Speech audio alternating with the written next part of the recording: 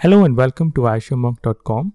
In this video, we'll explain and simplify how scaling works in the context of an Azure Kubernetes cluster in plain English. Secret Recipes was an organization who was delivering food to local residents. Due to the pandemic, they had to start taking a lot more online orders than they traditionally do. To accommodate this, the CTO decided to host the following microservices in an Azure Kubernetes Services cluster. These microservices were deployed as deployments in the AKS cluster. The front-end menu deployment currently had 3 pods running and it was chugging along just fine.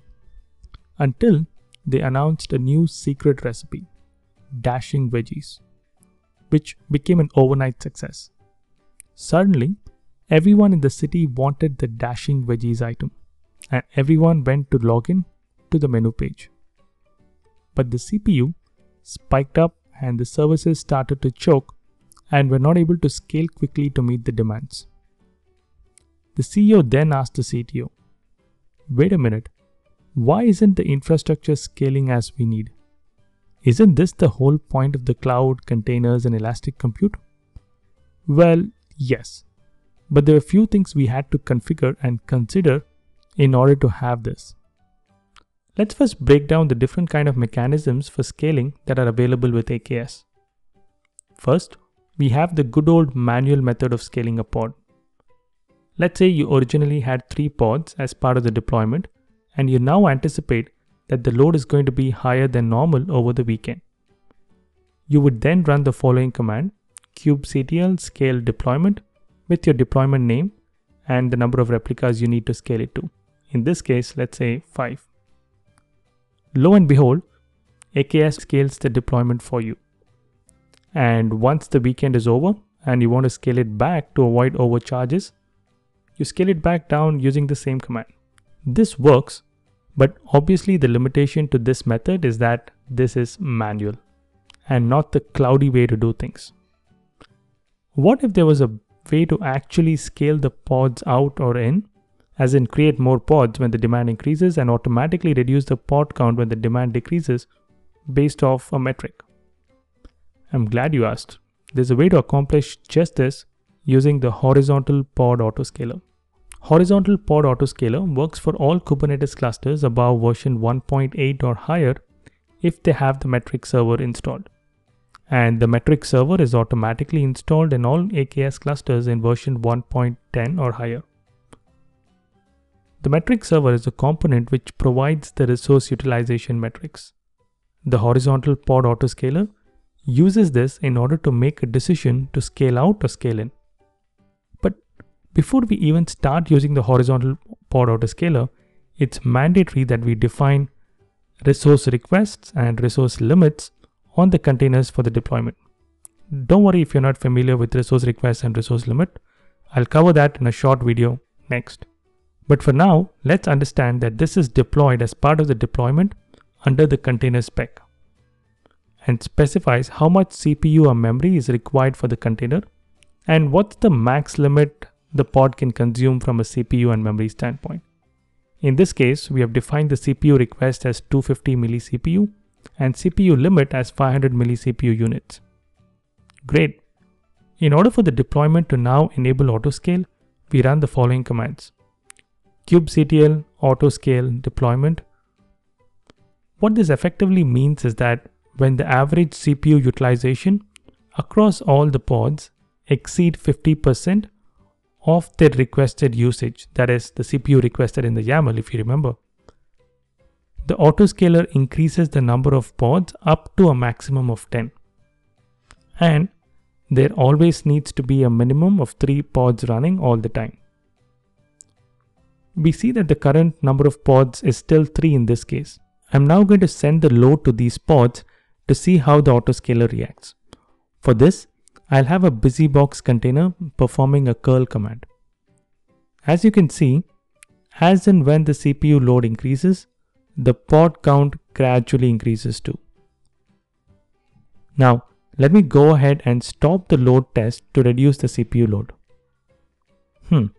But if you notice, the scale down is taking much longer, right? Well, this is by design. The horizontal pod autoscaler checks the metric API every 30 seconds, and sometimes this can cause the previous scale events not to have completed before the next check, and could cause race conditions. In order to avoid this, there is a delay of 5 minutes for a scale down event, that is, reduce the number of pods. This is set to 5 minutes as default, and as of now, this is not configurable. Great. But let's say the number of pods exceed the total available CPU in all of the available nodes in the cluster. Then what? This brings us to the next option of scaling the nodes themselves.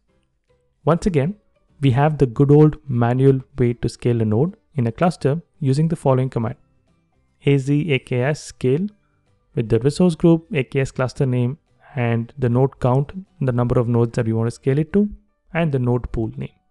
And if it's a user node pool, you can also scale it to 0 if needed. Remember, you can only do this with a user node pool and not a system node pool. Watch out for the upcoming video on the differences between a system node pool and a user node pool.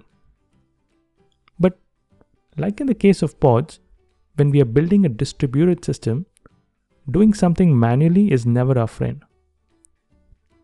In order to automate this, we have cluster autoscaler, which also reads from the metrics API every 10 seconds. And metric API works on all AKS clusters above version 1.10. When the cluster autoscaler identifies that a new pod needs to be scheduled but is not able to due to resource constraints, it automatically adds a new node to the existing node pool to provide the compute necessary. As soon as the node becomes available, the pod gets scheduled on these nodes. Now, how do we configure this? This can get confusing sometimes. Although the AKS nodes themselves use a virtual machine scale set, do not modify the setting or configuration directly from the portal. Let the cluster autoscaler do that for you. So how do you do that on an existing cluster? We run the following command: AKS update, the cluster name, resource group, and then with the switch, enable cluster autoscaler. We provide the minimum count and the maximum count. Great. Now that we have cluster autoscaler enabled, I'm going to simulate load by requesting for 50 replicas, which I know my 3 existing nodes will not be able to accommodate. I'll give it a few minutes and I can see the nodes autoscaling. I can see the status of the cluster autoscaler by checking the output of this config map. Give it a few minutes, we can now see that the nodes have been autoscaled. So let's go ahead and reduce the replica count to just 3 like it was originally. And we can now see that the cluster autoscaler automatically downsizes. Once again, we see that the scale in takes longer than the scale out operation. The scale in happens after 10 minutes after it recognizes the nodes are no longer needed.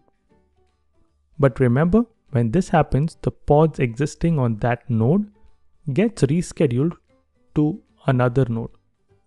And this may cause disruption if your deployment just has only one pod. Also, the scale-in of the cluster will not happen if the pod was created manually as a pod without a replica set or deployment and certain other criteria. But do note that to add a new VM to a node pool, it takes a few minutes, and if your application needs to burst super quick, it can leverage Azure container instances and virtual nodes. We'll cover this in depth in a separate video. So to recap, we can scale an AKS cluster both manually and automatically for both the pods and the nodes. For the pods to autoscale, we use horizontal pod autoscaler, and for the cluster to autoscale, we use the cluster autoscaler. Thank you for watching. I'll see you again in the next video.